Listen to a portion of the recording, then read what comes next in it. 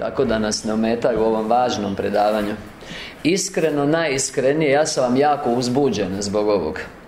A pri tome ne mislim samo na ovo predavanje, nego ono što započinje ovim predavanjem. To je jedna nova struja ili val djelovanja s moje strane unutar misije čiste istine, prije svega prema ljudima u crkvama. Dakle, to je dio plana za posljednje dane regrutacija iz crkava. Ja se spuštam, objasnit ću tijekom predavanja, i to ne samo ovog, što znači ja se spuštam na njihovu razinu razmišljanja o Svetom Pismu, a to je razina slova. To je najniža razina Svetog Pisma, što naravno crkve ne poznaju, ali naučit će. Postoje još dvije više razine. Unutarnja i najunutarnija. Ova unutarnja je duhovno značenje, a najunutarnije je božansko značenje. I jezikom Svetog Pisma te tri razine bi bile predstavljene sa često spominjanim nizinama, brdima i gorama, što su planine. Stoga se ja sa planine spuštam u nizinu, tamo gdje se nalaze ljudi koji istinski traže u crkvama i vjeruju, čitaju Sveto Pismo, kao i vjerujem dobar broj učitelja. Oni su na to isto razine. Crkve, dakle općenito, pri tome mislim na sve kršćanske crkve, ne znaju za postojanje duhovnog i božanskog značenja u riječi Svetog Pisma. To jest u onim knjigama Svetog Pisma koje su ta riječ koja sadrži tri značenja, od kojeg su dva unutarnja, jedno duhovno, jedno božansko.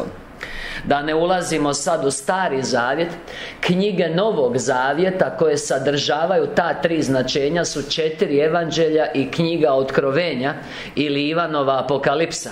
Pavlove poslanice nemaju unutarnjeg i božanskog značenja, iako su to Duhom Božjim nadahnuta pisma i ona se s pravom svrstavaju u Riječ Božju. No, ona nemaju unutarnje značenje, ni najunutarnije značenje. Time, dakle, ja dolazim, ima važan razlog za to, i to je ujedno i jedan od razloga za spuštanje ove riječi čiste istine odozgo u poslanike ili apostole posljednjih dana, što su Isusovi učenici koji imaju, evo kako čujemo i na seminaru sad u Šibeniku, borba protiv samoljublja. Dakle, to su posebni poslanici sa istom misijom kao prvi učenici, a to je da nose istinsko evanđelje o božanskoj ljubavi u cijeli svijet. Po Mateju 28:20, Isusova uputa je od Mateja 28:18-20. Time je cijelo ovo nastojanje koje ovim počinje i zbog čega sam ja jako uzbuđen, od iznimne važnosti, naravno, ne samo za nas ovdje, nego još više za ljude u crkvama. Svrha toga je da se ljudima ponudi istinito tumačenje riječi Božje, o kojoj ovisi spasenje ljudi. Jer bez pravilnog shvaćanja onoga što riječ Božja objavljuje, mi ne možemo doista upoznat našeg Spasitelja na ispravan način, predat mu život i kasnije živjeti ispravno po njegovom primjeru i postići cilj koji nam je zadan, a to je posvećenje, i time kroz to posvećenje usavršavanje u ljubavi, sjedinjenje s Ocem koji je sama ljubav. Stoga ovo nastojanje koje danas započinje ima doista uzvišenu svrhu i moje su namjere uistinu svete, iako ono ide protiv svih kršćanskih crkava što se tiče njihovog shvaćanja Svetog Pisma i time njihovih doktrina koje su utemeljene na tim lažnim shvaćanjima, što se, vjerujem, već dovoljno pokazalo ljudima kroz dosadašnja tumačenja unutar serije Isusove riječi, a i kroz sve moje seminare, a sad će biti još jasnije pokazano i mora biti pokazano zbog spasenja ljudi. Jer svaka neistina, time lažno shvaćanje, proizlazi od onoga koji je otac laži, po Ivanu 8:44, i time ubojica duša od početka kroz neistine. Ljude koje on obmanuo i uzeo pod svoje kroz neistine. Hvala tebi, Isuse. Božja riječ jedva da dotiče. Oni su zavezani, oni su utamničeni. Zadatak je oni koji su doista primili svjetlo da posjete ljude u tamnice, jer na taj način pokazuju ljubav samom Isusu, čija su oni djeca. po jasnim riječima iz poredbe o kozama i ovcama. Hvala Tebi, Isuse, gdje je to jedno od 6 nastojanja koje mi moramo pokazati prema onima koji su u potrebi. Dakle, posjeta ljudima u tamnici. Evo, s time na pameti, a razotkrit će se vremenom, ja ću stalno ponavljati dok mi ne postavimo čvrst okvir najprije nastojanju, temelj ovog zdanja kojeg podižemo, a onda ćemo mi naravno kroz razne biblijske teme dobiti potvrdu ili dokaz ovoga što je naša glavna tema. Dakle, naša glavna tema je sama objava božanske riječi i kasnije objava čiste istine koja je postala nužna zbog krivog shvaćanja božanske objave Svetog Pisma, time zbog nerazumijevanja samih ljudi o tome kako je ta objava nama dana i kako joj treba pristupiti. To je učinilo nužnim da se on nanovo objavljuje na jedan otvoren i jasan način, kako je najavio u Ivanu 16:25, jer ljudima više ono što piše u slikama i zagonetkama nije razumljivo, a riječ Božja, to nam je važan stih za cijelo nastojanje. Riječ Božja ili riječ o kraljevstvu, jer o tome je riječ Božja koja je dana u Svetom Pismu i što je glavno Isusovo učenje, što je jako lako iščitati iz Svetog Pisma.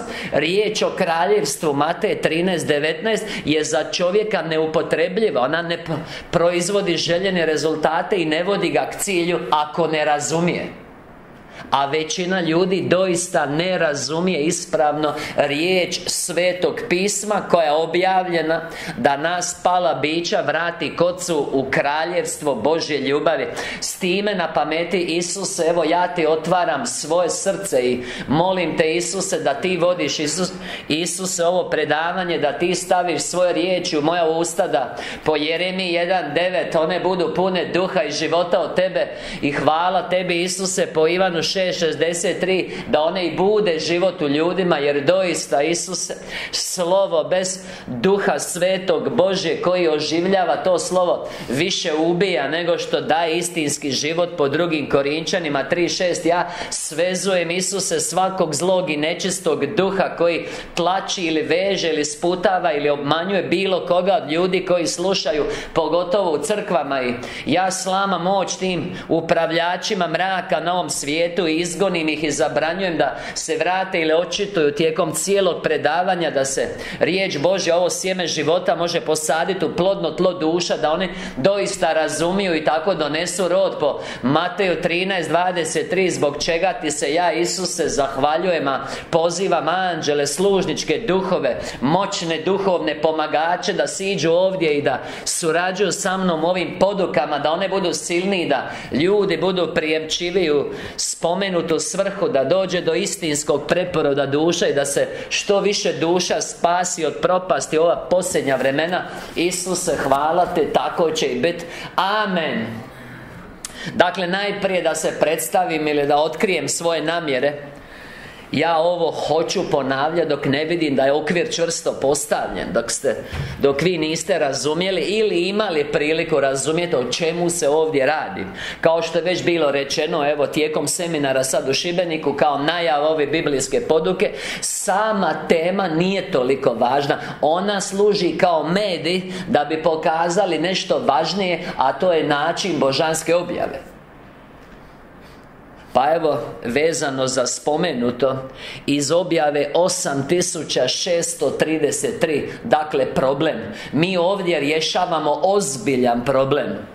Jer ako ljudi nisu ispravno podučeni i time nisu shvatili istinu, oni se kreću stazom koja vodi u propast, obmanuti. Po drugim Korinčanima 4 stihovi 3 i 4, vođeni od isto tako slijepih ili neprosvjetljenih vođa, čije duševne oči nisu zdrave. Po Mateju 6:22 i 23, i onda slijepi, oni koji ne shvaćaju, vode slijepe koji isto ne shvaćaju i svi padaju u jamu.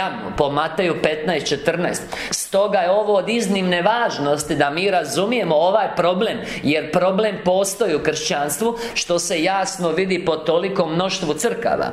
Dakle, objava 8633, načinjemo problem. Pogrešno tumačenje Isusovih riječi. Ja ću čitati odlomke. Ljudsko razmišljanje Dakle, Matej 13:19. Kad čovjek čuje, objašnjava Isus, prvu vrstu tla koje je sjeme, riječ Božja, palo, riječ Božja, Luka 8:11, palo je pored puta i nije donijelo rod. I kod većine ljudi ne donosi rod, a to je preporod duše, božansko postojanje, istinsko dijete Božje. Ljudi stoje na mjestu nazadu ili su sve gori. Sve to govori da riječ Božja u njihovim životima ne donosi rod, da su oni i dalje u vlasti protivnika i to je za njih smrtonosno. Hvala Tebi, Isuse, po Ivanu 8:44 i Ivanu 10:10, jer protivnik dolazi da ubije, ukrade i uništi. Dakle, po Mateju 13:19, kad čovjek čuje riječ o kraljevstvu, a Isus je donosio riječ o kraljevstvu, ili svjetlo koje ukazuje jasno stazu kojom moramo hodati, ime kako živjeti da bi se vratili nazad u kraljevstvo božanske ljubavi. Zato je Isus propovijedao evanđelje o kraljevstvu i istinski sluge to također čine i nakon njega, o čemu možemo čitati u Djelima apostolskim 8. poglavlje 12. stih po službi Filipa evanđeliste. Dakle, pogrešno tumačenje Isusovih riječi je razlog za novi val djelovanja s moje strane prema crkvama. Logično, ateisti nisu toliko zainteresirani za Isusove riječi i za njihovo pravilno ili pogrešno tumačenje, iako se to i njih tiče, jer pogrešno tumačenje čovjeka današnjeg vremena koji ima razvijen racionalan um odbija i smatra vjernike da su zaostali, da su glupi, da su primitivni i praznovjerni, i to pokazuje također na djelovanje protivnika u vjernicima čije je razmišljanje pogrešno i odbija ateiste koji su pri zdravoj pameti. Pa mi se hoćemo dotaknuti toga. Dakle, pogrešno tumačenje Isusovih riječi.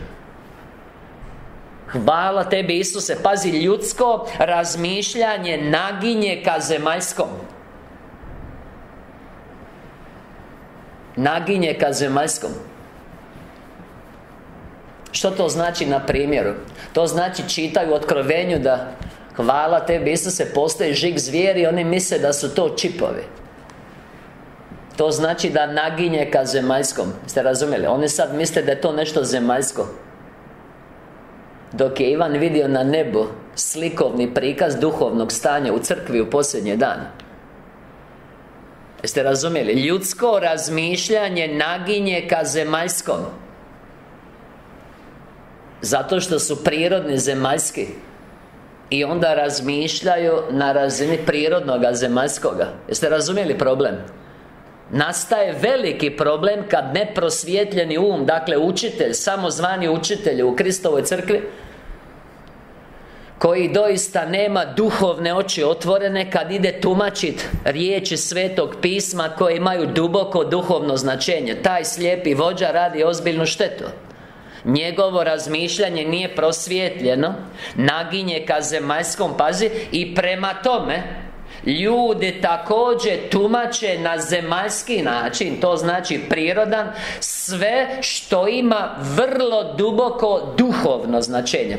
Dakle, značajka onih koji su na svjetlu čiste istine, ili značajka onih koji su u sebe primili ovo svjetlo, to je odvaja ih od cijelog kršćanstva, osim od onoga što je kroz Swedenborga dano. To je dijelom jako blisko ovome, dijelom, dobrim dijelom, ali ne cjelokupno. Pazi, dakle, značajka onih koji su na ovom svjetlu, evo recimo ja ću uzeti sebe u odnosu na druge kršćane, jasno razdvojivo, jest da drugi kršćani ne znaju da postoji duhovno značenje riječi iza svega što je rečeno u evanđeljima i otkrovenju. Ponavljam, u Novom Zavjetu Pavlove poslanice ne ulaze u to. I oni svi misle da je to što je u slovu rečeno, to je to, i da negdje ima slikovni prikaz. No slikovni prikaz nije duhovno značenje, što ćemo mi ovdje jasno objasniti da možemo razlučiti. Stoga oni koji su na svjetlu čiste istine, hvala Tebi Isuse, i koji razumiju i time vide da u riječi Božjoj postoji duhovno značenje, imaju tu značajku, karakteristiku koja ih razdvaja od cijelog ostalog kršćanstva. Ste razumjeli? To je nepomirljiva razlika. To je jedna od, u ovoj novoj seriji predavanja Hvala Tebi Isuse, sam ja sebi također uzeo za zadatak, ne nužno samo na biblijskim podukama, ljudima naglasiti, i onima koji su unutar tijela misije čiste istine, i onima van, koje su to karakteristične razlike, koje nepomirljive su između ovih na ovom svjetlu i onih drugih. Dakle, ovo ne može biti pomireno. Ili oni moraju prihvatiti da postoji duhovno značenje, božansko nas se ne tiče, toliko jako nadilazi našu percepciju, ali duhovno, koje u svakoj riječi, hvala Tebi Isuse, evanđelja i otkrovenja, ili mi moramo odustati od toga i prihvatiti da je samo slovo u Svetom Pismu koje riječ Božja sadržava. To je znači nepomirljivo. Nepomirljivo. To je neprestani konflikt. Dobro? Dakle, ljudsko razmišljanje naginje ka zemaljskom. Dakle, mi ovdje rješavamo ozbilja, ja ga hoću riješiti. I svi voljni će imati priliku izaći na svjetlo. Pri tome mislim na voljne ljude u crkvama, i to se i događa. Ljudsko razmišljanje naginje ka zemaljskom. To znači kad oni čitaju u otkrovenju o žigu zvijeri, oni samo razmišljaju zemaljski o žigu zvijeri, i onda svi pitaju za čipove. Ste razumjeli? To znači zemaljski, no to ne znači žig zvijeri. To ima svoje duhovno značenje prikazano u toj slici. Ljudsko razmišljanje naginje ka zemaljskom, i prema tome ljudi također tumače na zemaljski način sve što ima vrlo duboko duhovno značenje. Duhovno značenje nije zemaljsko značenje, ono nije slovo pisma, ono je potpuno različito od slova pisma, ono je sadržano u slovu pisma kao život pisma. Bez tog života u pismu slovo je mrtvo, kao što je tijelo bez duše mrtvo, po drugim Korinčanima 3.6. I mi moramo stremiti otkriti to duhovno značenje, da bi se s njime uskladili i vršenjem tih uputa postigli istinski život i vratili se u kraljevstvo, zbog čega je riječ izgovorena, i zato se naziva riječ ili evanđelje o kraljevstvu. To je Isus propovijedao cijelo vrijeme, i zadnje što je propovijedao u djelima 1.3 učenicima koje je pozvao po Duhu Svetome, djela 1.2, je 40 dana im je govorio o tajnama kraljevstva Božjega ili o kraljevstvu. Zašto? Pa tamo nam je domovina. Mi moramo na zemlji dušu našu pripraviti za kraljevstvo. Riječ je o tome. Ovo je ozbiljan problem. Kršćanstvo se raspada, svijet se bliži kraju zbog kršćana koji ne znaju i ne mogu pravilno razumjeti riječ Božju i onda živjeti riječ Božju da promijene svijet kao prvi kršćani. Raspad sistema dolazi i samo mali broj ljudi će se izbaviti, istinskih vjernika. Ovo je ozbiljan problem, a počinje ovdje. Ovdje, točno ovdje počinje. Točno ovdje, jer istina oslobađa, po Ivanu 8.31 i 32. Istina posvećuje, po Ivanu 17 i 19. Istina ukazuje put, Ivan 14.6, koji vodi u život. Istinu ako nemamo u vlasti smo protivnika, i hvala Tebi Isuse, mi to moramo razumjeti i sa najvećom ozbiljnošću pristupiti ovoj temi, a tema koja je naša podtema svadba nam samo služi kao medij da dokažemo slučaj. Dakle, ljudsko razmišljanje naginje ka zemaljskom, i prema tome ljudi također tumače na zemaljski način sve što ima vrlo duboko duhovno značenje. Što im je od strane mene, kaže Isus, bilo dostavljeno kao duhovna smjernica. Duhovna smjernica za dušu, da duša zna kojim putem treba hodat ili kako živje, da sebe promijeni, da se vrati nazad u kraljevstvo, odakle svojom vlastitom krivnjom bila izbačena. To je svrha našeg života i riječ gleda u tu svrhu. Jer Otac želi da mu se vratimo i čini sve da mu se vratimo, a riječ je dio toga. I kad mi to razumijemo, znamo točno za koga je, na koji način i u koju svrhu riječ Božja bila objavljena. I onda znamo da ona nije slovo, nego duhovna smjernica. To jest da je u slovu, bilo ono istinito doslovno ili ne, uvijek sadržana duhovna smjernica koju mi moramo razumjeti da bi ispravno živjeli. I time naš uspješan život ovisi o shvaćanju riječi.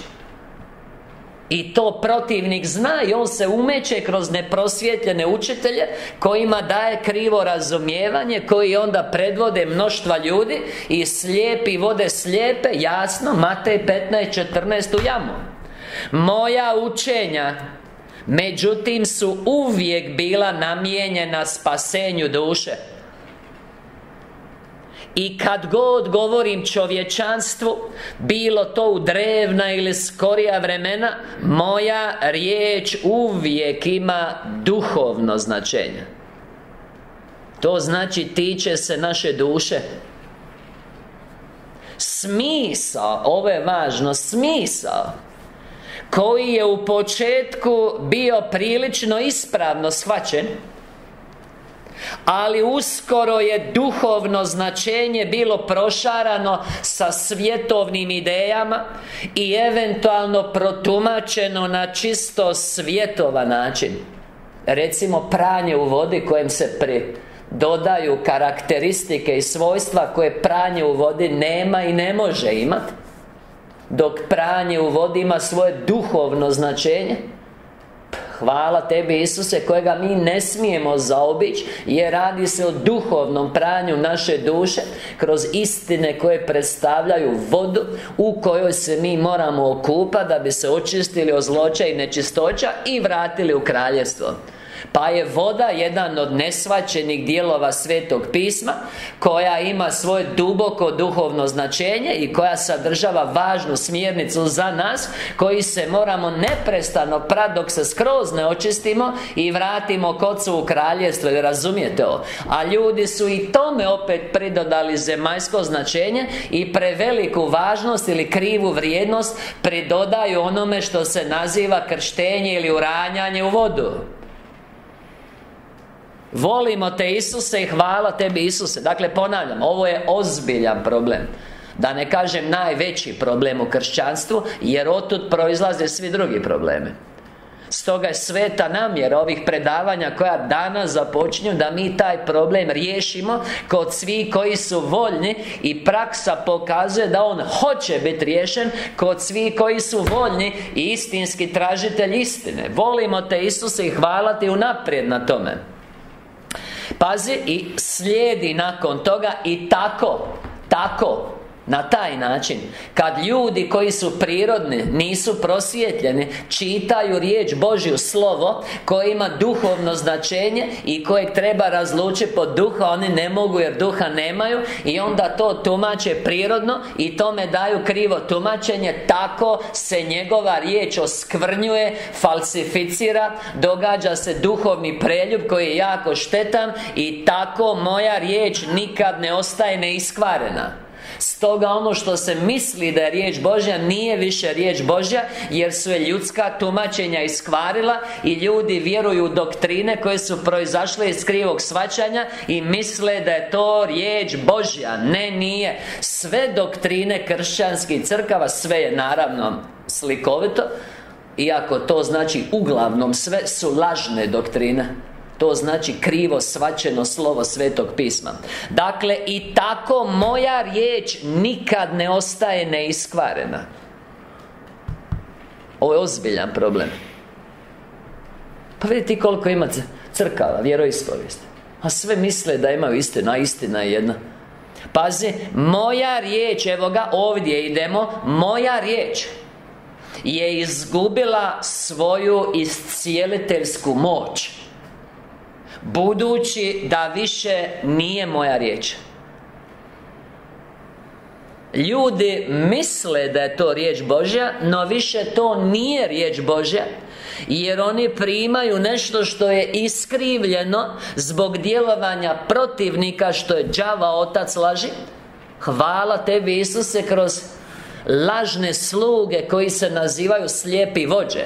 I onda oni njima predstavljaju ono što misle da je riječ Božja, dok to više nije riječ Božja i ona više nema iscijeliteljsku, ljekovitu, božansku moć na duše koju primaju, jer ta riječ bi trebala i u izvornom obliku jeste bit kruh s neba, o blagovanju koje ovisi naš istinski život, po Mateju 4:4 i Ivanu 6:53. Hvala tebi, Isuse. Volimo te, Isuse. Pazi, vi ljudima govori, mojim riječima pripisujete čisto zemaljsko značenje. Evo, jasno vam je što se misli pod zemaljskim značenjem. To je čitaju o žigu zvijeri, o otkrovenju i misle da su to čipovi. To bi bilo čisto zemaljsko značenje. Ili čitaju o kruhu s neba pa misle da je to kruh. Misle da Isus govori o kruhu. Ili čitaju o vodi pa misle da On govori o vodi. Volimo te, Isuse, i hvala. Ili čitaju o odjeći, misle da govori o odjeći. Duhovno značenje nema nikakve veze sa prirodnim značenjem, osim što se prirodno značenje podudara sa duhovnim značenjem na način koji će biti ovdje objašnjen jasno. Duhovno značenje je duša i život riječi, jer riječ o slovu je mrtva bez tog duha. Po Ivanu 6:63 i po 2. Korinčanima 3:6. I ako mi primamo slovo ili ljusku bez života riječi, to slovo ili ta ljuska je radije, hvala ti Isuse, sklona dušu ubit nego joj dat život. I to je stanje u crkvama zbog neprosvjetljenih učitelja i lažnih doktrina. Vi mojim riječima pripisujete čisto zemaljsko značenje. Ovo nam je tema, a sve drugo će nam služiti da mi dokažemo slučaj. A vi znate da hoćemo. Nema odbrane od ovoga. Hvala tebi, Isuse, ako ovo od Isusa, On će to potvrditi, to će gromko odjekivati u srcima ljudi, što i odjekuje. Vi mojim riječima pripisujete čisto zemaljsko značenje i zanemarujete njihovo duhovno značenje. Jer ako bi vi nekome, recimo iz vladajuće crkve, htjeli reći da kruh ne znači kruh, da on znači nešto sasvim drugo, što je podudarno sa kruhom u prirodnome, i time da on mora činiti ono što kruh predstavlja u duhovnome, da bi izvukao koristi tih Isusovih riječi, on će reći da ste vi krivovjernici, ili razumijete? I on i dalje misli da se radi o kruhu. Vi mojim riječima pripisujete čisto zemaljsko značenje i zanemarujete njihovo duhovno značenje. Pazi, i to je razlog zašto su se pojavile pogreške i zablude. Koji je razlog zašto su se pojavile pogreške i zablude? Zato što neprosvjetljeni učitelji od početka kršćanstva na ovamo do današnjih dana, zato što im duh nije probuđen, a mi ćemo naučiti da postoje tri nužna elementa koja su potrebna u onome koji tumači riječ, da se slovo otvori i da izađe istinsko značenje, koje se u pismu naziva bijeli konj, iz Otkrovenja 19. poglavlja. Jer konj u riječi Božjoj predstavlja razumijevanje riječi, a bijeli predstavlja istinito razumijevanje božanske istine, kao i u Otkrovenju 6. poglavlje, stihovi 3 i 4, gdje govori o bijelom konju među ostalim konjima tamo. Hvala tebi, Isuse, a to znači konju koji je crveni, konju koji je crni i onome koji je blijed kao smrt. Volimo te, Isuse, i hvala tebi, Isuse. Pazi, ovo je problem kojega mi rješavamo, i ako ga mi ne riješimo, ljudi će propast u neistine. Jer neistina od protivnika uništava duhovni život i odvodi od cilja. Tko ne spozna istinu, on ne može napredovati, ne može biti oslobođen i ne može se posvetiti. Po jasnim riječima iz Ivana 14:6, Ivana 8:31 i 32 i Ivana 17:17 i 19. istina posvećuje. Vi moji, a istina nije u slovu, nego u shvaćanju slova. U duhu koji shvaća slovo, on uvodi u istinu po Ivanu 16:13. On podučava u svemu po Ivanu, hvala tebi Isuse 14:26. Vi mojim riječima prepisujete čisto zemaljsko značenje i zanemarujete njihovo duhovno značenje. Ovo je biblijska poduka na temu duhovnog značenja u riječi Božjoj, o kojem kršćanske crkve ne znaju ništa, osim Swedenborgove crkve. Kad kažem ne znaju ništa, pri tome mislim, provjereno znam, jer pričam s njima, znam jer čitam njihove knjige, znam jer sam upoznat s njihovom doktrinama.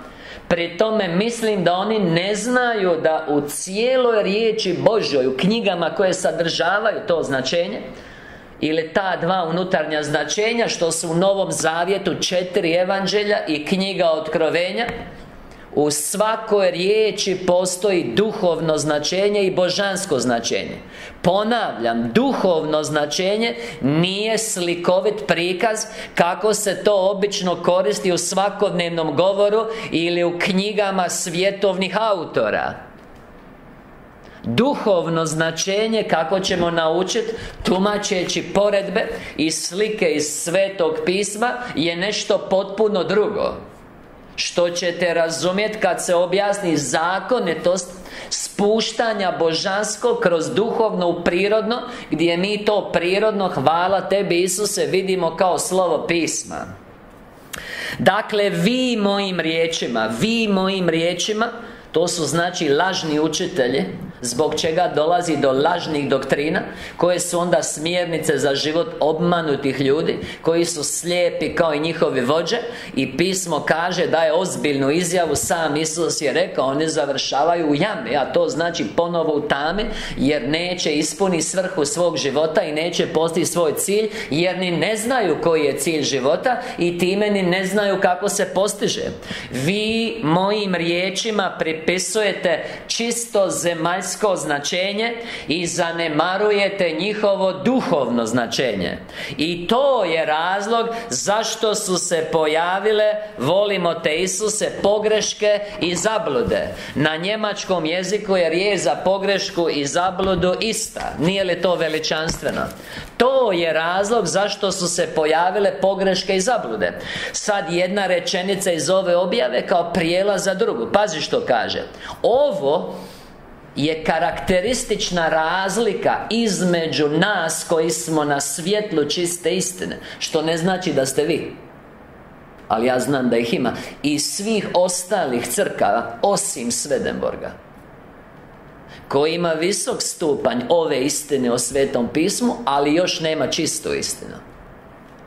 Pazi, sve što sam izrekao za vrijeme svog života na zemlji kao ljudsko biće, Isus govori, ima vrlo duboko duhovno značenje. Isus kaže u Ivanu 16:25, kad najavljuje čistu istinu, kaže, ovo sam vam govorio u slikama. Zamisli 16 poglavlja, cijelih poglavlja, 25. stih je vrlo blizu kraja, završava sa 33. to vam je blizu. Ovo sam vam govorio u slikama. A volimo te Isus. Ali dolazi dan kad vam više neću govoriti o zagonetkama, nego ću vam otvoreno navješćivati što je od Oca.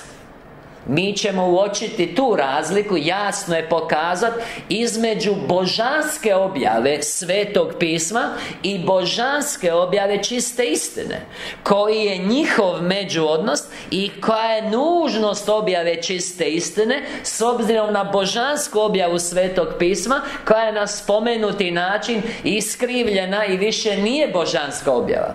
Ste razumjeli ovo? Taj problem rješavamo. Ja vama moram reći da ću ga rješavati dok ga ne riješim. I ide mi odlično. Hvala tebi. Evo, obratili su se pastori jedne pentekostalne apostolske crkve nakon 18 godina što su aktivno služili. A oni poznaju riječ, ali istinski tražitelji, oni su spoznali to i obratili se i hvala Tebi Isuse, ostavili lažnu doktrinu i pokrenuli zajednicu čiste istine. I to se stalno događa i dogodit će se. Tako da princip volimo Te Isuse radi sigurno, ali treba s druge strane biti iskrena žudnja za istinu. Volimo Te Isuse, objava 3.7.3.5, nastavak. Duhovno značenje riječi. Nastavljamo se na objavu 8633, gdje nam Otac govori u i po Kristu, s kojim je savršeno jedno. Pa bi to bio Otac vidljiv u Isusu i čujemo Isusa, vidimo Oca i čujemo Oca. Sve što sam izrekao. Ponavljam, ovo važi za evanđelje i za otkrovenje u Novom Zavjetu, da ne ulazimo sad u Stari, iako smo već objasnili koje knjige Starog Zavjeta sadržavaju ta značenja. Sve što sam izrekao za vrijeme svog života na zemlji kao ljudsko biće ima vrlo duboko duhovno značenje. Objava 3.7.3.5. Duhovno značenje riječi. Ponavljam, duhovno značenje riječi se tiče našeg duha ili duše, našeg duhovnog čovjeka. Duhovno značenje nije značenje slova. Duhovno značenje se ne vidi u značenju slova. Duhovno značenje je podudarno značenju slova, ali moramo za razumijevanje te podudarnosti poznavati zakon božanske objave, o čemu ovdje na seminaru, to jest u nizu predavanja. Duhovno značenje riječi je život u riječi. I ako mi imamo slovo riječi, a nemamo duhovno značenje, nego na njegovom mjestu krivo tumačenje, onda slovo ubija. Po 2. Korinčanima 3.6. Jeste razumjeli ovo? Volimo Te Isuse i hvala Tebi Isuse. Svaka riječ koju sam izrekao kad sam živio na zemlji, evo ga opet. Svaka riječ koju sam izrekao, a mora biti da je to i ova naša poredba, što vi mislite, a? Volimo Te Isuse, hvala Ti Isuse, Mateja 22. poglavlje, prvih 14 stihova. Svaka riječ koju sam izrekao kad sam živio na zemlji utjelovljuje vrlo duboko duhovno značenje. Slušaj ovo, čak gdje se to tiče zemaljskih pitanja. Dakle, svaka riječ, ne samo ono gdje je kao slika, znate, pa onda ljudi nema im druge, nego znaju da tu ima neko tumačenje, za kojeg opet ne znaju da je duhovno značenje, što ćete naučiti kad budemo tumačili duhovno poredbu o svadbi koju je kralj pripremio za svoga sina. Pazi, svaka riječ koju sam izrekao kad sam živio na zemlji utjelovljuje vrlo duboko duhovno značenje, čak gdje se to tiče zemaljskih pitanja. I vi bi trebali stremiti razumjeti ovo duhovno značenje. Pa on kaže, riječi koje vam govorim su duh i život. Ivan 6.63. Duh oživljava, slovo ubija. 2. Korinčanima 3.6. Ne možete jasnije reći. Mi smo tome posvetili 2 seminara. Onaj u Skoplju tog naziva i onaj u Zagrebu tog naziva, pod naziva Kula Babilonska. Pazi, vi bi trebali, pa ćemo točno to raditi, vi bi trebali stremiti, razumjeti ovo duhovno značenje i time primiti moju riječ sa žudnjom da ju razumijete duhovno. Da ne mislite da uranjanje u vodu znači uranjanje u vodu i da je to.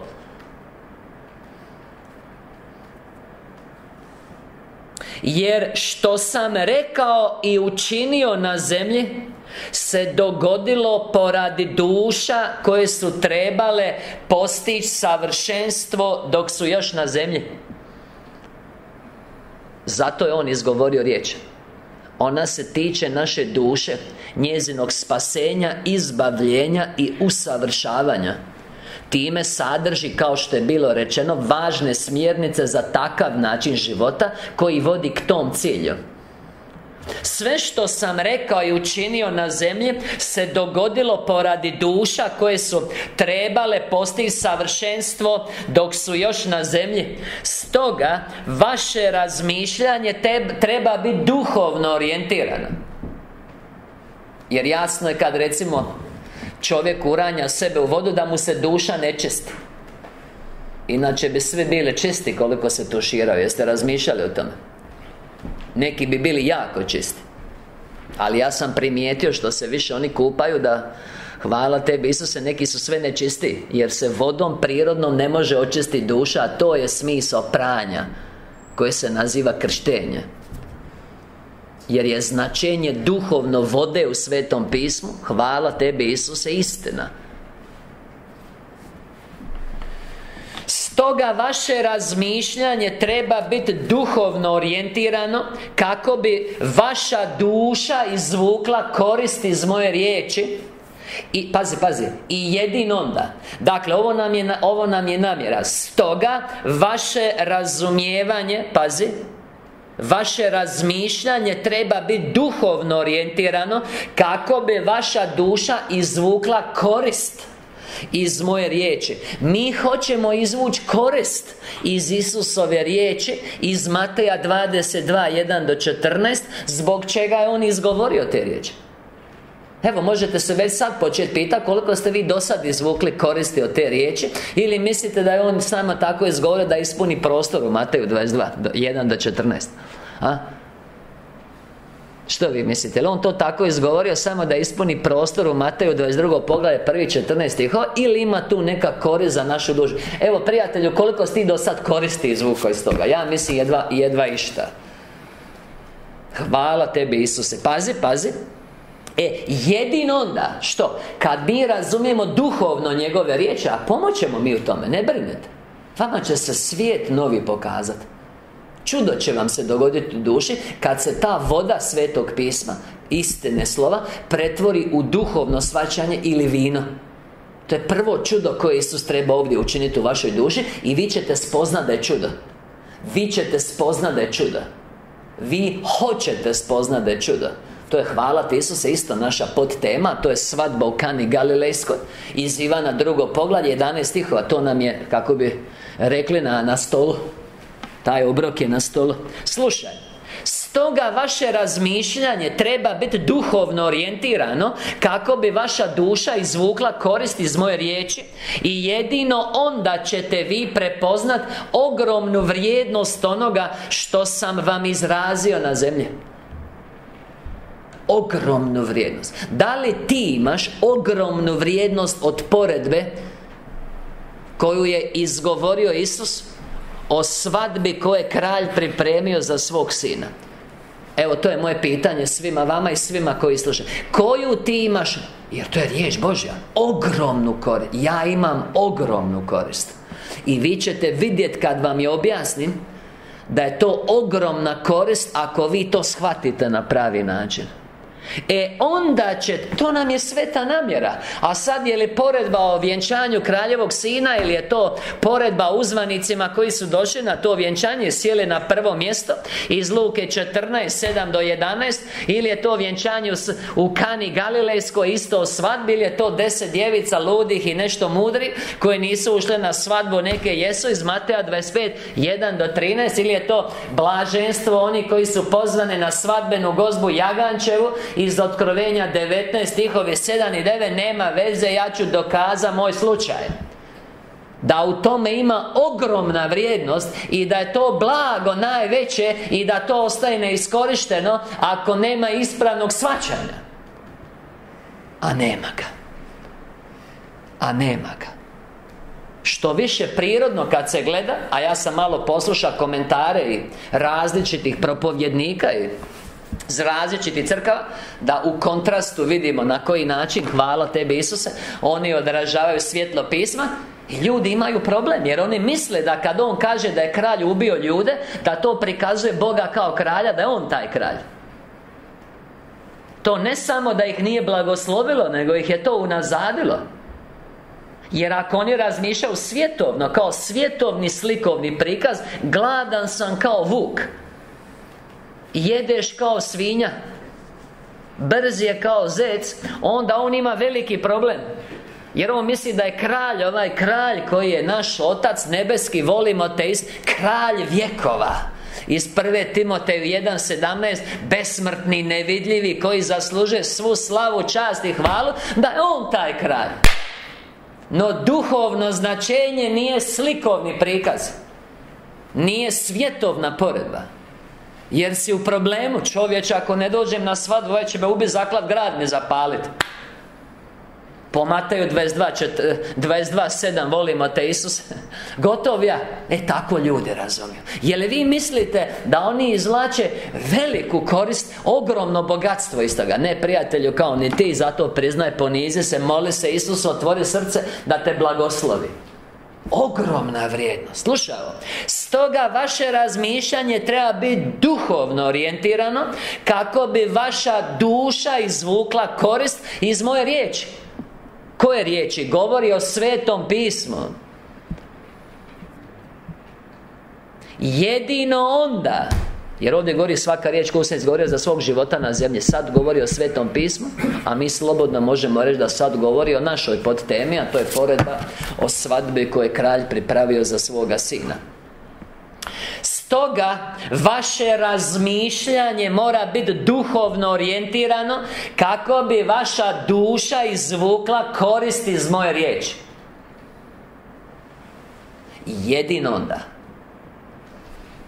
Jedino onda ćete vi prepoznat ogromnu vrijednost onog što sam vam izrazio na zemlji.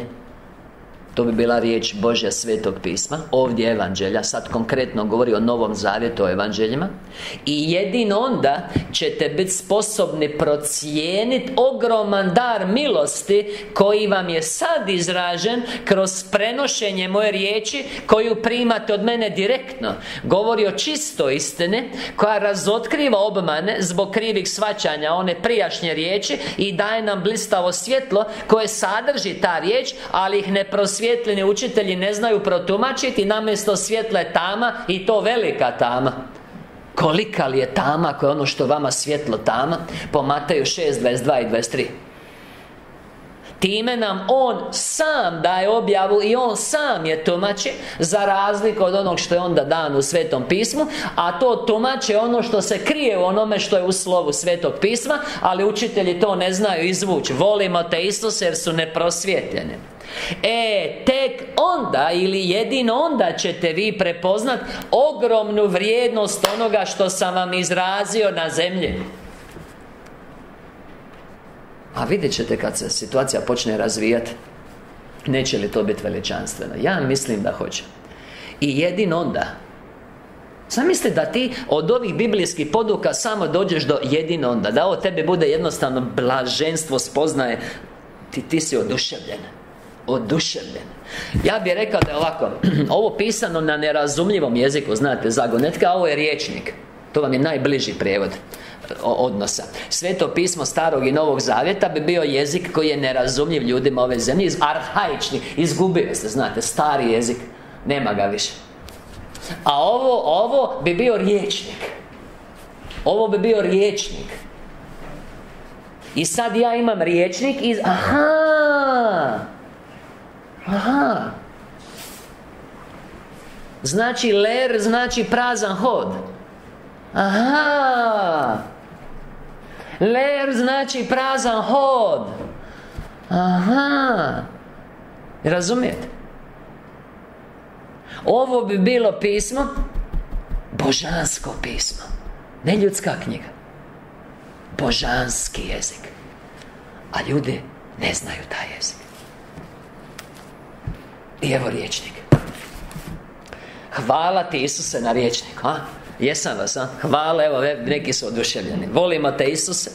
Pazi, i jedino onda ćete biti sposobni procijeniti ogroman dar milosti koji vam je sad izražen kroz prenošenje moje riječi, koju primate od mene direktno. To znači kroz ovaj rječnik. Pazi, evo ga, upute. Pokušajte razumjeti duh moje riječi i vi ćete izvući najobilniji blagoslov iz nje. Moje pitanje, koliko si ti, prijatelju, važi za prijateljice, obilnih blagoslova izvukao za svoj život iz poredbe o svadbi koju je kralj pripremio za svog sina u Mateju 22:1-14. Hoćeš da ti ja kažem u postocima? 0,1. Znate koliko vas to ostavlja kratkim za blagoslov? 99,99 smo mi blagoslova propustili, ako ovo ne znamo. Ako to vama ne zvuči puno, ja ne znam kako su vas pustili u školu da prođete matematiku. Evo, ako ja sad ne počnem skakat po stolu ili počnem skakat s ovim stolom na glavu, ja sam oduševljen zbog ovog što slijedi u ovoj seriji biblijskih poduka. Hvala tebi, Isuse. Slušaj, pokušajte razumjeti duh moje riječi i vi ćete izvući najobilniji blagoslov iz nje. To je svrha ovih biblijskih poduka. Na temu duhovnog značenja riječi, koje je život riječi, dok slovo bez duhovnog ubija, ako je krivo protumačeno, jer onda to više nije božanski duh u riječi i život po Ivanu 1:4, nego sotonski duh koji ubija. Krivo tumačenje, krivotvorenje slova pisma nije više božanski duh u riječi, nego sotonski duh koji ubija dušu. Po 2. Korinčanima 3:6, Ivan 8:44 i Mateju 13:19. Tko čuje riječ o kraljevstvu, a ovo je riječ koja nas vodi nazad u kraljevstvo, zato je izgovorena, a ne razumije je, dolazi zli i otima što mu je posađeno u srce i ona ne donosi rod. Tko čuje riječ o kraljevstvu, a ovo je, Isus je govorio samo o kraljevstvu. Prvu riječ koju je izgovorio kad je počeo propovijedati, pokajte se, približilo se kraljevstvo nebesko i počeo je govoriti o kraljevstvu. Evanđelje o kraljevstvu. I Marko 1:14. Prvu što je rekao riječ bila o kraljevstvu.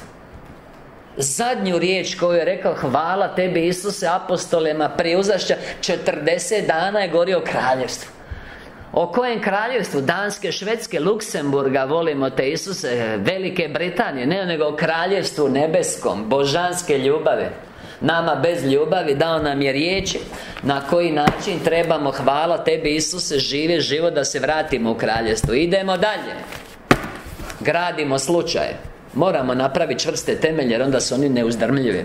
Objava 5552. Tumačenje Kristovih riječi. Dostava čistog evanđelja. Hvala tebi, Isuse.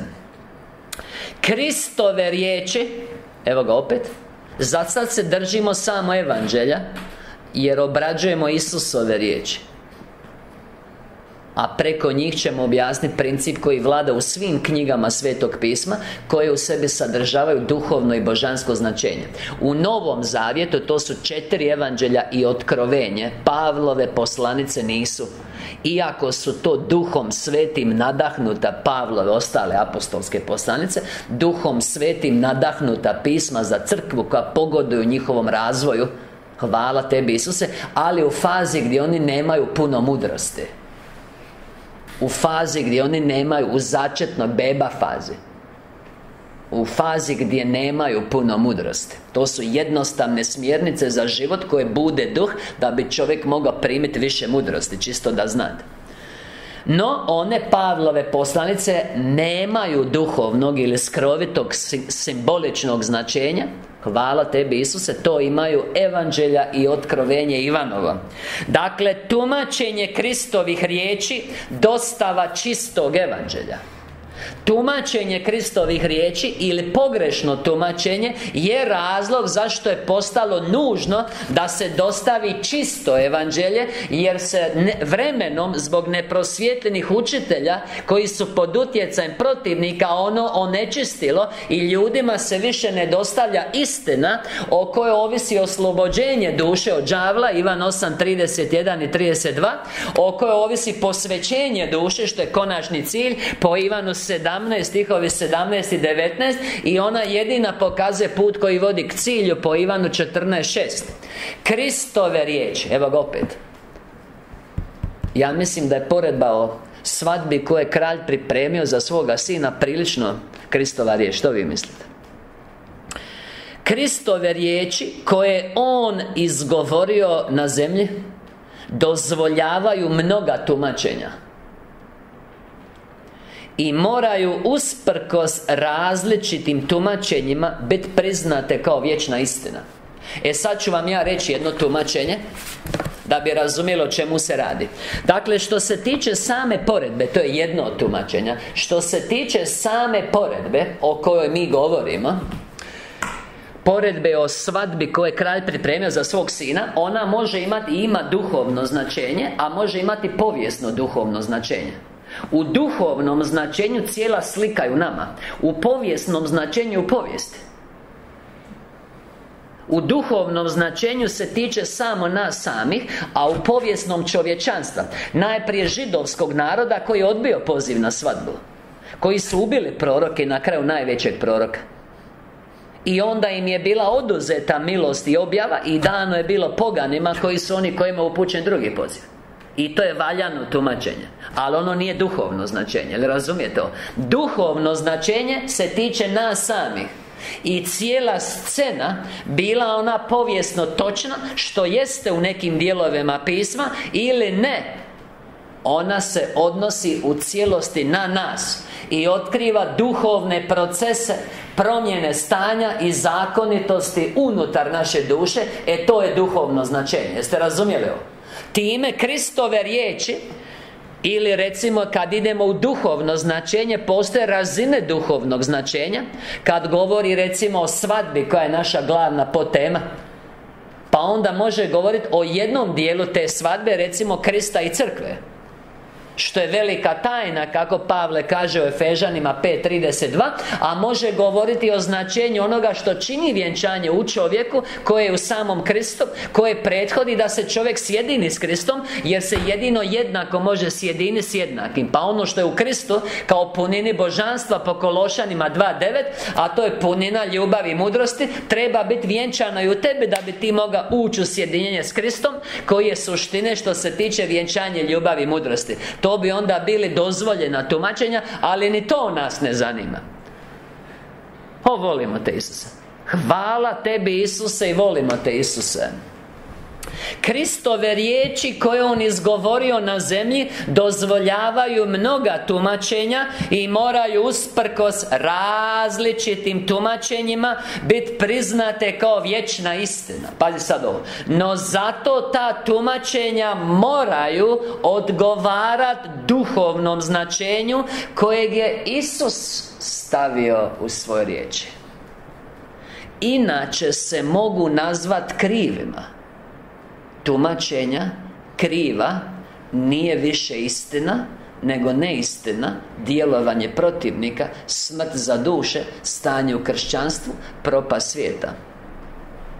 Sotona kroz neistinu radi pokolj. Stoga je borba sa istinom protiv neistine. Mač duha, to je borba. Volimo te Isuse i oni koji su pozvani u taj rat, oni su Kristovi ratnici. To je poseban kov radnika u vinogradu. Poseban kov. Oni su najdragocjeniji što Krist ima na zemlji. Među onima koji su mu najdragocjeniji, a to su radnici u vinogradu. Najdragocjenije za njega je, hvala ti Isuse, što se može napraviti na zemlji, to je rad u vinogradu. A među radnicima u vinogradu su najdragocjeniji, najposebniji ratnici Božji. Samo da znate kad već pitate. To je poseban kov. Oni imaju mačeve u ruci i oni se bore direktno protiv protivnika time neistine da ga zgaze. Mač u usta, Otkrovenje 19:15, da pobije sve neistine. Dobro, volimo te Isuse, no zato ta tumačenja gradimo scenario. Ovo je jako važno. No zato ta tumačenja moraju odgovarati duhovnom značenju kojeg je Isus stavio u svoje riječi, inače se mogu nazvati krivima i pridonose tome da se čisto evanđelje s obzirom na značenje deformira.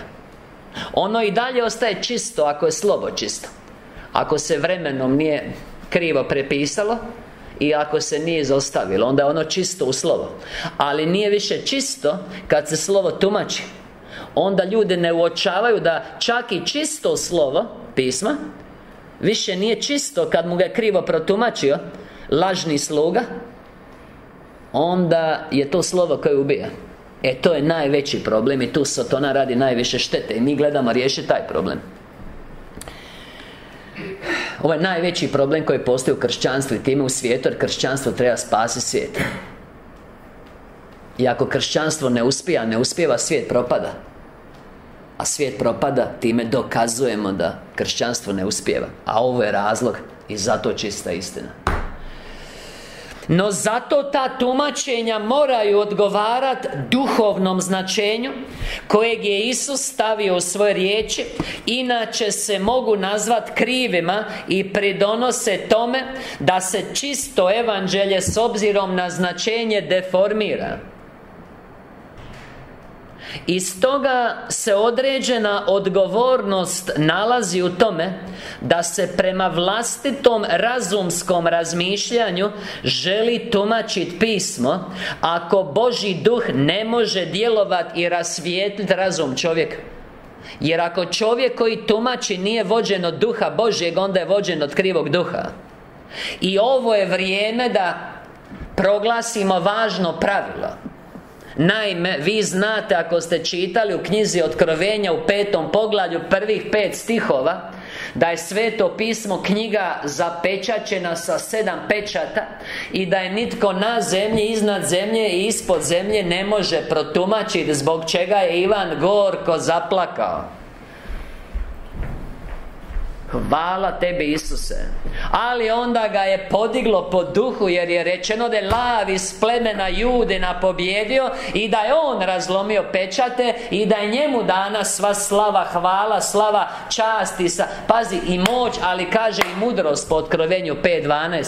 I on jedini može otvoriti pismo i on jedini može dati istinito tumačenje, ali moramo imati pravi odnos prema njemu.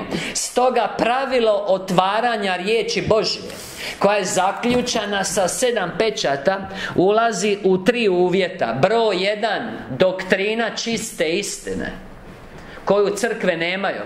Pa onda katolički biskup, kojeg sam slušao i ovom prilikom ga blagoslivljam i naravno samo koristim njegovo tumačenje da bi pokazao razliku, čovjeka iz Mateja 22:11 i 12, koji je bio na svadbi bez svadbenog ruha, tumači prema katoličkoj doktrini.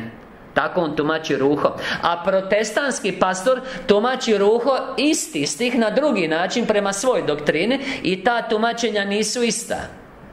Prema tome, doktrina koju su oni prihvatili uvjetuje njihovo gledanje i uvjetuje njihovo razmišljanje onoga što piše u pismu.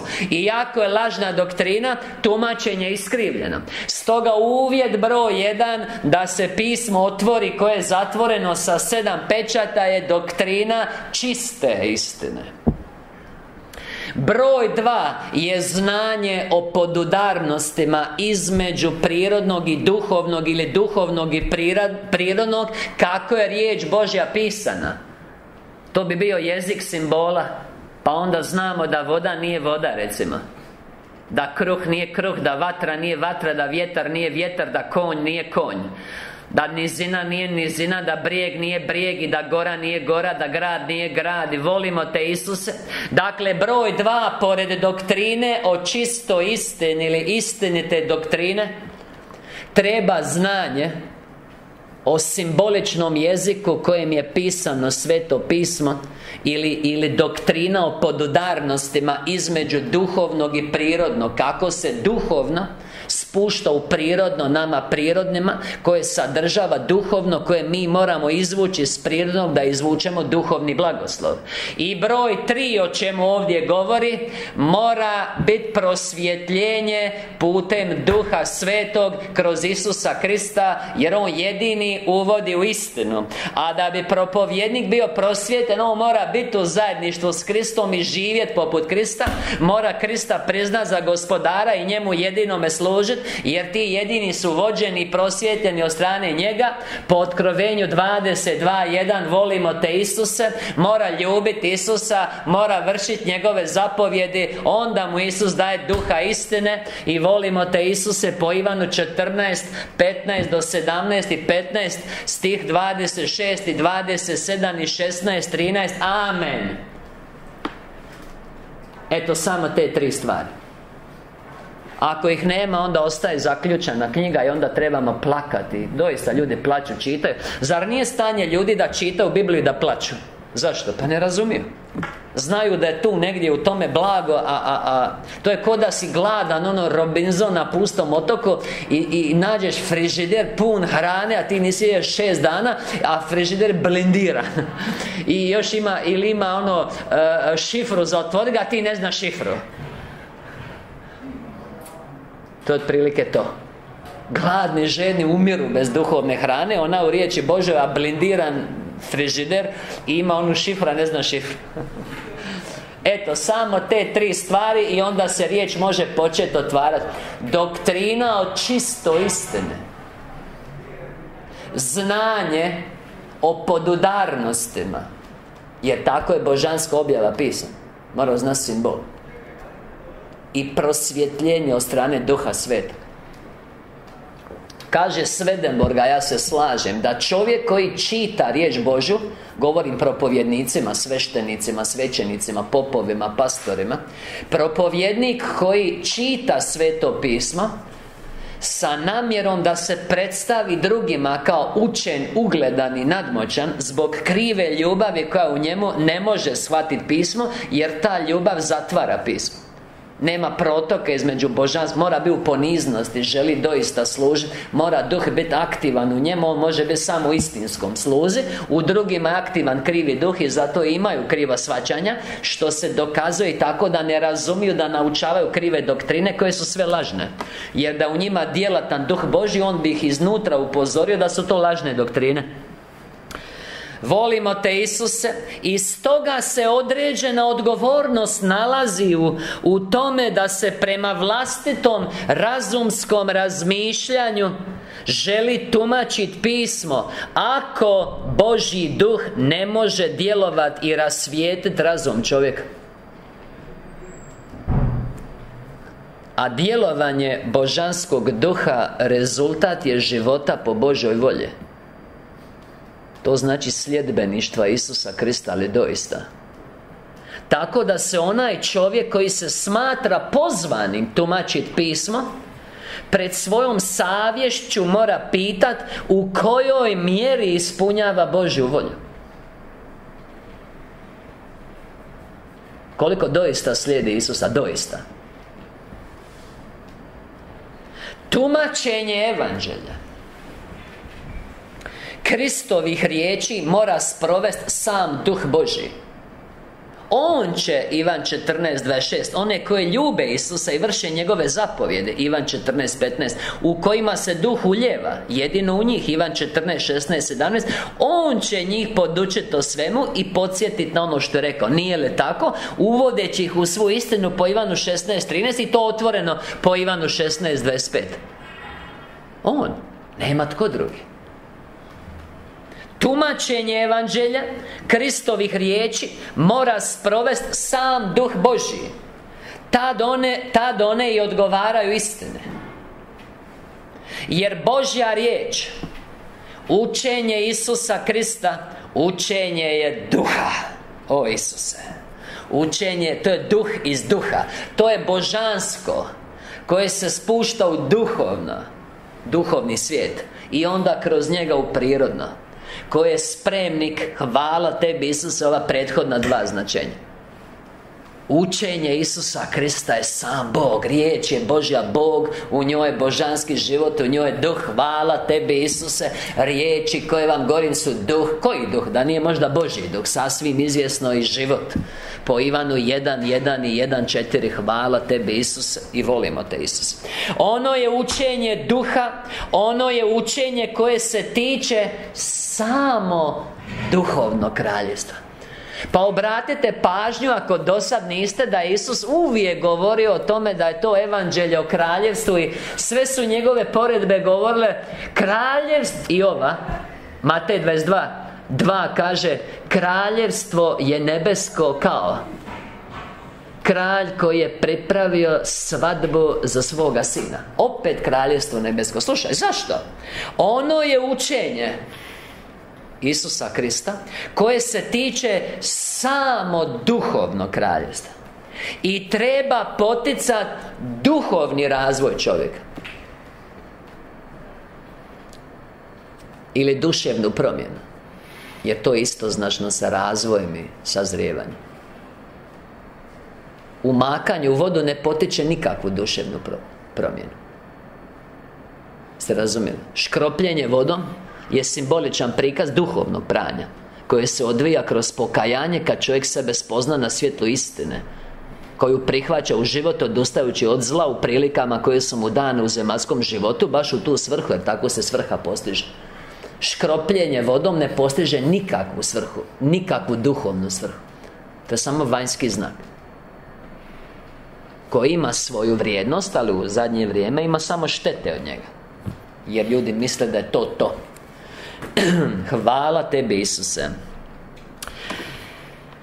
Dakle, ono je učenje koje se tiče samo duhovnog kraljevstva i treba poticati duhovni razvoj čovjeka. I stoga sam svjetovni razum ne može obuhvatiti riječ Božju u njezinom dubokom duhovnom značenju. Stoga možeš ti teologije studirati, biblijske poduke i škole ove organizirane, ništa ti nećeš shvatiti na kraju ako tebi duh nije budan. Čim ti se probudi, onda ćeš izaći iz tih škola i teoloških fakulteta, ćeš odmah shvatiti da te naučavaju neistinu. Hvala tebi Isuse. Stoga sam svjetovni razum ne može obuhvatiti riječ Božju u njezinom dubokom duhovnom značenju, nego u čovjeku mora biti aktivan duh koji tad sve misli upravlja duhovno i čovjeka vodi duh do ispravnog razumijevanja Isusovih riječi. A bez ispravnog razumijevanja riječ o kraljevstvu, iako smo je čuli, ne donosi rod, jer dođe zli otme što je posađeno u srce po Mateju 13:19. To je baš moćan stih. Ako se riječ tumači čisto doslovno, znači da ovaj kralj iz Otkrivenja 22, iz Mateja 22, 7. stih, koji je na kraju kad se razljutio poubijao sve ljude koji su ubili njegove sluge i spalio im grad. Ako mi to doista tako shvatimo, onda je đavao pobjedio, jer nas je odvojio od njega, ćemo imati strah od njega, strah i ljubav su nepodudarni. Stoga je tumačenje da je kralj takav kako neki tumači od vraga. Zašto? Pa odvojite od oca koji je ljubav, zato što se strašiš oca. Ste razumjeli da nastaje šteta? Čak i ako je slovo pisma doslovno sačuvano kroz vrijeme i jeste riječ Božja slova. Ako ti shvatiš da je to gladan kao vuk, brz kao zec i jede kao svinja i kralj je takav, onda si gotov. A tako većina shvaćaju. Ako se riječ tumači čisto doslovno, slovo, tad se često uočavaju proturječnosti. Znaš, kako može biti Bog je ljubav, a oni gore vječno u ognjenom jezeru i sumporu. Znate, to isto u pismu piše, samo to ne znači to. A volimo te Isuse. Ako se riječ tumači čisto doslovno, tad se često uočavaju proturječnosti koje međutim pri duhovnom tumačenju odmah nestaju. A volimo te Isuse. Pri duhovnom tumačenju odmah nestaju. No pri krivom tumačenju, pazi, no pri krivom tumačenju one proturječnosti ugrožavaju Kristovo učenje. Ako možeš samo pita, je li može tiše? Ako baš ne, ako renoviraju i onda nema problema, prilagodit ćemo se. Evo, ako može, samo pitaj. Slušaj sad ovo. Pri krivom tumačenju slovo pisma štetuje Kristovom učenju, ubija. A nitko tko nije doista pod duhovnim uplivom ne može tumačiti pismo duhovno. Svi oni to spuštaju u prirodu. Pa kad čitaju o žigu zvijere, oni svi misle da su to čipovi. Ste razumjeli? Kad čitaju o pranjima u vodi, bilo u židovskoj crkvi, bilo u kršćanstvu, što se zove krštenje, oni misle da se radi o pranju, da treba obavljati pranja. Kad čitaju o svetkovinama, oni misle da treba svetkovati. Kad čitaju o večeri, oni misle da treba večerati.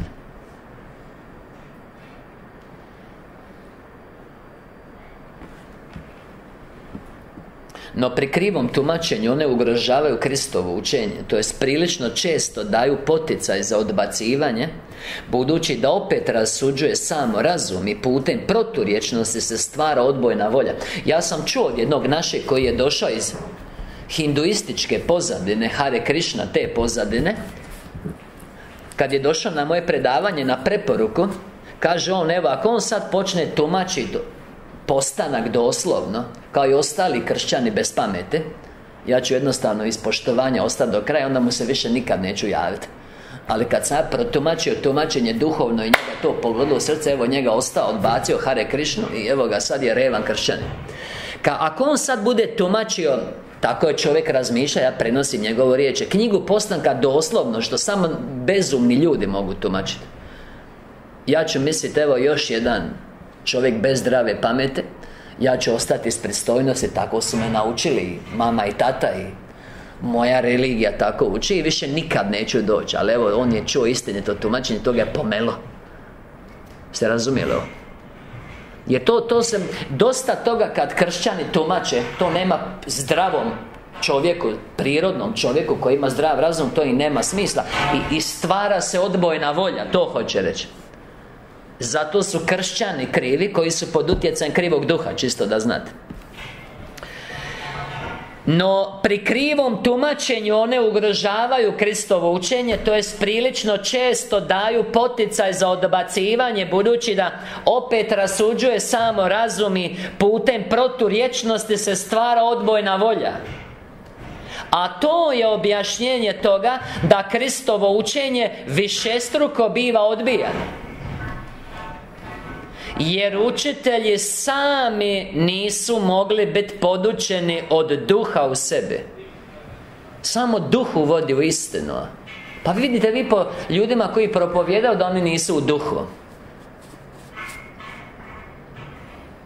Jer sami učitelji nisu mogli biti podučeni od strane duha u sebi, budući da su sami prihvatili akademski na fakultetima, teološkim, sami prihvatili i predavali krivo tumačenje, recimo o trojstvu koje je lažna doktrina, to su oni prihvatili bez ikakvog provjeravanja, samo zato što im je autoritet rekao, jer da imaju duha ne bi to prihvatili, sad to oni predavaju dalje isto bez duha.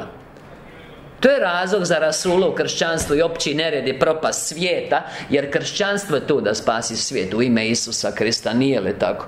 Po drugim Korinčanima 5:18 do 21 i drugim Korinčanima 6 stihovi 1 i 2 i volimo te Isuse, Mateju 28:18 do 20 i Marku 16 stihovi 15 do 20 i pod svim pričama o evangelizaciji iz dijela apostolskih.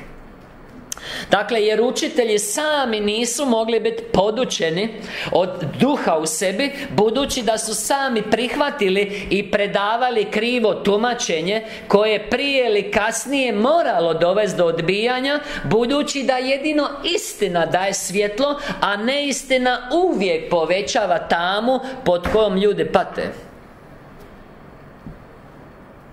Slušaj sad ovo. gdje se učiteljska aktivnost izvodi bez djelovanja duha. To su dakle slijepi vođe. I ako si ti nezreo i time slijep, jer ti oko nije otvoreno, Matej 6, 22 i 23, i pod slijepim si vođom čiji si autoritet prihvatio, onda oboje idu u jamu, jer slijepi vodi slijepog, po Mateju 15, 14.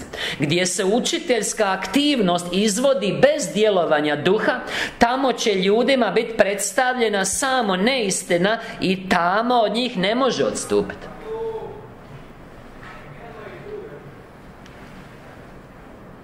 Tako da će vama ljudima sad biti razumljivo zašto Bog evanđelje u najčišćem obliku ponovo sprovodi na zemlju. Zašto? Pa više nije čisto, više nije istina, nego neistina koja ubija, slovo koje ubija.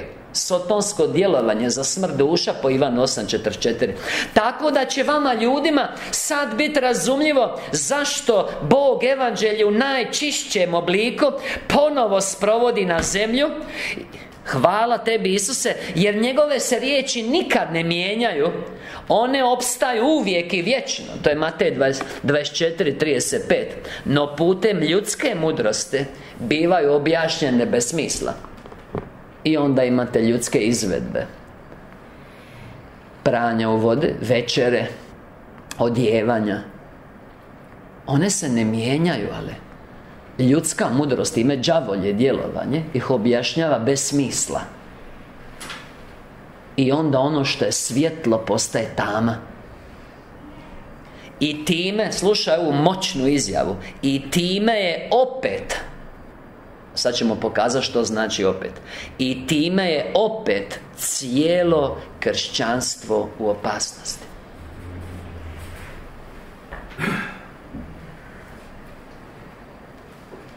Prepoznavanje i priznavanje Krista kao spasitelja svijeta oslabljeno je u onoj mjeri u kojoj je istina oslabljena. Marijansko kršćanstvo je jasni pokazatelj toga. I time opet cijelo kršćanstvo u opasnosti. Predstavljam vam svoje namjere i važnost ovog poslanja i cijelog nastojanja, koje je od najveće važnosti za zdravlje cjelokupnog čovječanstva. Jer ovo poziva sluge iz crkava da se probude i da istupe za Krista, ali sa mačem istine. To je svrha ovih predavanja. I time opet cijelo kršćanstvo u opasnosti. Prepoznavanje i priznavanje Krista kao spasitelja svijeta oslabljeno je u onoj mjeri u kojoj je istina oslabljena, jer jedino putem istine čovjeku bude svjetlo. I jer se jedino putem istine snaži odvažnost za svjedočenje za spasitelja i otkupitelja. Pogledaj narod o kome svjedoči. Ivan 14.6 i hvala tebi, Isuse. Ivan, volimo te, Isuse, 16, 13 i 14 kaže da ih uvodi po duhu u svu istinu i da taj koji u toj istini proslavlja Duh Sveti samo Isusa. I kad ljudi nemaju Isusa na usnama, znak je da nisu istine, jer Isus je istina po Ivanu 14.6. Ja sam put, istina i život, nije li tako? Jer jedino putem istine čovjeka bude svjetlo, i jer se jedino putem istine snaži odvažnost za svjedočenje za spasitelja i otkupitelja, čije je djelo ljubavi i milosrđa od takvog ogromnog značaja da bi se ljudi pri ispravnom prikazu i objašnjenju potpuno odlučili za njega. Zato seminar čin spasenja Isusa Krista u Šibeniku, to je najvažniji seminar za sav narod i ono što trebate prvo davati ljudima. To je cijeli paket onoga što je bilo prije križa, ispod križa i nakon križa. Pazi ovo. I time je opet, zbog krivog tumačenja riječi Božje u slovu od strane neprosvjetljenih učitelja pod utjecajem đavla, koji kroz njih, koji se predstavljaju kao sluge, ljudima koji su, hvala ti Isuse, male bebe koji su slijepi. Znaš, beba ne vidi, jede što mu daš, i oni im daju neistinu za koju tvrde da je istina, i tako ih truju, i zato bebe umiru ili ne uzrastaju u spasenju jer nemaju neiskvareno mlijeko riječi Božje po 1. Petrovoj 2.2. I time je opet cijelo kršćanstvo u opasnosti. Prepoznavanje i priznavanje Krista kao spasitelja svijeta oslabljeno je u onoj mjeri u kojoj je istina oslabljena. Jer kaže, uvešće vas u istinu i svjedočit će ta istina za mene i vi ćete svjedočiti za mene. Ivan 15, 26, 27, jel tako kaže? O kome ili čemu svjedoči istina? O Isusu. Jer jedino putem istine čovjeku bude svjetlo i jedino se putem istine snaži odvažnost za svjedočenje za spasitelja i otkupitelja, čije je djelo ljubavi i milosrđa od toliko ogromnog značaja da bi se ljudi pri ispravnom prikazu i objašnjenju potpuno odlučili za njega. Ljudi žive u mraku radi svoga griješnog stanja i ne bivaju izvedeni iz tame. Oni sami ne nalaze put, budući da je sve tamno, a pravo svjetlo može biti doneseno jedino od samog Boga putem njegovog duha. Gdje djeluje njegov duh, tamo je svjetlo i tamo je duboka vjera u Isusa Krista i njegovo djelo izbavljenja. Stoga je to naša sveta namjera, spasenje kršćanstva od neistine koja vlada. Regrutacija istinskih vjernika koji u srcu osjećaju da nešto nije u redu, na ovo svjetlo da prime mač duha što je čista istina i da izađu za Krista na bijelom konju istinskog shvaćanja u boj za dušu u posljednje dane, da i što manje propadne. Naglašavamo dio, sad ću dio Swedenborga, zanimljiv je. Naglašavam dio da je cijelo kršćanstvo opasnosti, da razumijete dinamiku ove objave kad kaže opet, jer objasnit ću vam vjenčanje u Kani Galilejskoj, ali morate shvatiti opet. Kaže ovako: Swedenborg, istinska kršćanska religija, hvala tebi Isuse. Samo da vidim koji je broj. Ili ovo doktrino hvala tebi Isuse, uglavnom Swedenborg. Ne, ispričavam se, njegovo neobjavljeno djelo Riječ se zove 17. pogled. Slušaj ovo je jako zanimljivo. On tumači, mi danas to ne stignemo, da negdje na zemlji mora biti riječ Božja, jer se ova riječ Božja na taj način odvija komunikacija između neba i zemlje. Jer dok ljudi na zemlji čitaju riječ na ispravan način, anđeli razumiju duhovno značenje i oni su kroz tu riječ spojeni sa čovječanstvom i na taj način se svjetlo širi i time se dijeli znanje o božanskom spasitelju, bez čega nema izbavljenja za ljude. Stoga se on uvijek brine da se negdje na zemlji mora objaviti čista božanska istina, jer bez toga bi čovječanstvo propalo i to je kroz povijest bilo dokazano. Pazi, u nebeskim tajnama. Stoga je bilo osigurano od strane gospodara Isusa Krista da na zemlji uvijek postoji crkva u kojoj je Gospod Isus bio objavljen kroz božansku istinu koja je od njega. Jer bez znanja o njemu nema ulaska u kraljevstvo. I kad se znanje o njemu izgubi, to je kraj te crkve i pojavak nove crkve. Pazi sad ovo. Kad je prema tome riječ bila skoro odbačena od strane rimokatolika, znate da je bila zabranjena da se čita i da, hvala ti Isuse, su se papine bule smatrale ravnopravne iznad toga. I kad je prema tome riječ bila skoro odbačena od strane rimokatolika, božanskom providnošću gospodara je pokrenuta reformacija. I na taj način je riječ bila iznova primljena i također bila smatrana za svetu od strane plemenitog naroda među papistima. Mislim da govori o Francuzima. Hvala tebi Isuse. Znači, zato je bilo dozvoljeno da dođe do reformacije, jer riječ Božja bila potpuno oduzeta narodu i krivo protumačena. I onda više svjetla nije bilo na zemlji i onda su se vrata za nebo otvorila. Jer preko jednoga gdje svjetlo primaju svi, naravno blistavije, manje blistavo i tako, kao što je razumljivo i ovdje, gdje kad je jedan isti je zakon, jedan prosvjete, onda svi primaju u zajednici preko njega, ovisno o tome koliko su blizu njemu i otvoreni za svjetlo. I na taj način se svjetlo spušta na zemlju. Pazi sad ovo. Pošto bez riječi Božje nema spoznavanja Gospoda, točno kako govori čista istina, i prema tome spasenja. Dakle, vežemo se direktno na objavu 5552. Pošto bez riječi Božje nema spoznavanja. Jer pazi što se sad događa u vladajućoj crkvi i u marijanskom kršćanstvu. koji odstupa od riječi Božje. Pošto bez riječi Božje nema spoznavanja Gospodara i prema tome spasenja, kad je riječ koju je posjedovao židovski narod bila u potpunosti krivotvorena i falsificirana, zato ih naziva bludnicom, jer to je blud kad se to čini. Kad se slovo tumači krivo, dođe druga ljubav, narušava se vjenčanje između dobra i istine u slovo, i onda crkva postaje bludnica. U Hošeji, recimo, u prvom pogledu govori o ženi koja je bludnica, za koju se prorok treba udati, a to predstavlja riječ Božju, što je židovska crkva napravila s riječi Božjom. A isto tako se crkva naziva velika bludnica Otkrovenja, pri tome se misli na katoličku crkvu u Otkrovenju 17 i 18. Kad crkva to radi, postaje bludnica, i kad čovjek to radi, postaje bludnik duhovno gledano.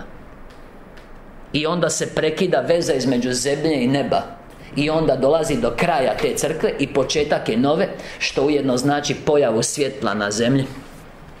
Pošto bez riječi Božje nema spoznavanja Gospodara i prema tome spasenja, kad je riječ koju je posjedovao židovski narod bila u potpunosti krivotvorena i falsificirana, tako da je učinjena ništavnom, Gospodaru se svidjelo doći na svijet, i to ne samo da bi ispunio riječ, već da bi joj obnovio i da bi joj vratio izvornu vrijednost. I zato, recimo, propovijest Masinske gore, on njima citira staru riječ, ali im daje pravo tumačenje. Nisam ja došao dokinuti zakon i proroke, nego ispuniti. Neće proći nijedna sova, dok neba i zemlja prođe, nijedna kovrčica jota zakona se neće izgubiti. Matej, volimo te Isuse, 5, 17 i 18, nije li tako?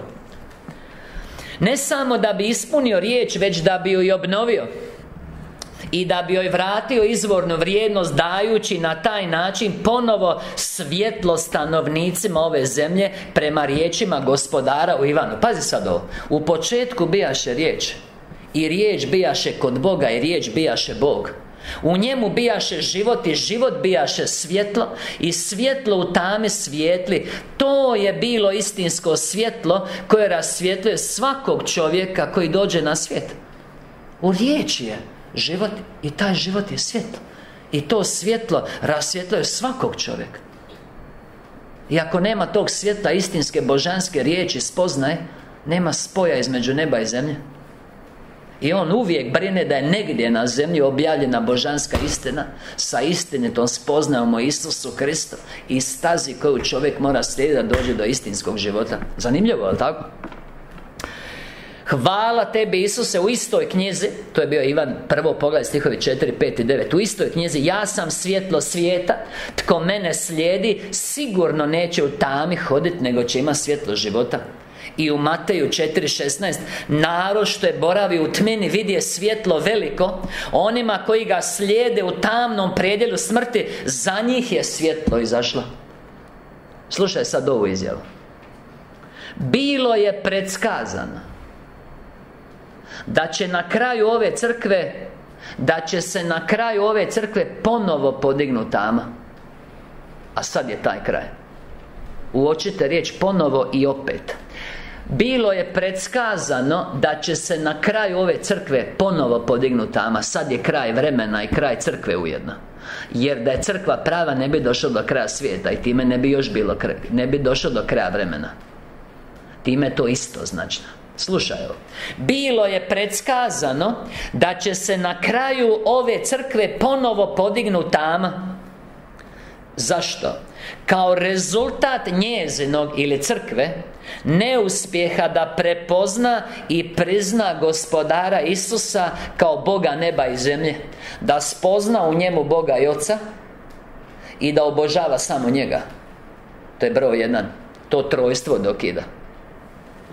I kao rezultat njezinog odvajanja vjere, to sad ide prije svega protestanta, ovo ide sve, kao odvajanja vjere od ljubavi prema bližnjemu, što je prouzročilo da se istinsko razumijevanje riječi izgubi, što je crveni konj, što smo već objašnjavali. To je riječ Božja neshvaćena s obzirom na ljubav, i to onda dovodi do, hvala tebi Isuse, nestanka mira na zemlji, i veliki je mač dan, hvala ti Isuse, ljudi se kolju, i to je stanje na zemlji. Mač je neistina koja uništava istinu. Jeste spremni? Slušaj sad ovo. Zbog toga se Gospodaru svidjelo da u ovom vremenu otkrije duhovno značenje riječi. Zašto? i da obznani da se riječ u tom značenju bavi sa gospodarom Isusom Kristom i crkvom, u stvari samo sa njima. Božanstveno značenje Isus Krist, a član crkve njegova duša duhovno značenje. I da otkrije mnoge druge stvari koje bi mogle obnoviti svjetlo koje je skoro u potpunosti bilo utrnuta. Zato objavljuje duhovno značenje i zato objavljuje čistu istinu, kao što govori objava 5552. Ovo je potpuno u skladu s ovim. Zato, zbog toga što nema pravog shvaćanja prirode Boga, Isusa Krista, odnosa kojega moramo imati prema njemu, da primimo od njega sve što je potrebno za ispravan život, ni prema tome nema pravog odnosa i shvaćanja, a to je život u istinskoj ljubavi, a koji jedini vodi k cilju. Zbog toga da ljudi ne propadaju jer nema ljubavi prema Bogu prave i ljubavi prema bližnjemu. To su dvije zapovjedi. I zmaj u crkvi gleda da ubije te istinske svjedoke. Po Otkrovenju 12:17, hvala tebi Isuse, jer Otkrovenje 12 govori o istinskoj crkvi. 12:1, sad ćete vidjeti kako. Pazi, baš na to gašenje svjetla istine na kraju ove crkve je ono na što se odnose riječi gospodara u Mateju 24 stihovi 29 i 30, kad se duhovno razumiju. Odmah poslije nevolje tih dana sunce će pomrčat i mjesec neće sjat i s neba će zvijezde padat i nebeska zvijezda će se uzdrmat. To govori da na kraju vremena i na kraju crkve neće biti ljubavi u crkvi, neće biti vjere i neće biti istinitih spoznaja iz riječi Božje. Jedno je sunce, drugo vjera, a treće su zvijezde. Točno o tome govori Otkrovenje 12:1, kad govori o ženi koja stoji na mjesecu, to znači hoda u vjeri, zrači sa suncem, to znači da je ljubav u njoj, i na glavi ima krunu od 12 zvijezda, to znači istinite spoznaje o ljubavi, hvala ti Isuse, i vjeri iz Svetog Pisma. Tad će ugleda Sina čovječeg kako dolazi na oblacima nebeskim sa velikom slavom i moći. Oblaci predstavljaju slovo Pisma, duhovno gledano. I kad on otkrije duhovno značenje, oblaci se miču i Isus se pokazuje u svoj slavi, kao u Mateju 17. poglavlje na gori, kad je poveo Jakova, Ivana i Petra, i kad se preobrazio pred njima i lice mu je sjalo kao sunce, a bio odjeven u blistave bijele haljine. Oni su ga spoznali kad se pred njima preobrazio onakvo kakav jest gospodar neba i zemlje, i zato objavljuje čistu istinu, otkriva duhovno značenje riječi, da ljudi svi ne propadnu, jer negdje na zemlji mora biti svjetlo preko kojega svi drugi primaju svjetlo.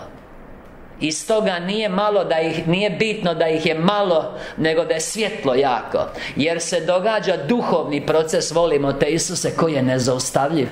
I onda svi okolo koji su otvoreni primaju svjetlo. I ja znam za ljude, pastore, znam za svećenike časne, znam za ljude koji djeluju u crkvama, koji ovdje primaju svjetlo i onda daju dalje, i onda se svjetlo širi. Nije važno da ih je malo, nego da je svjetlo istinsko prisutno, koje osvjetljuje svakog čovjeka. Volimo te Isuse.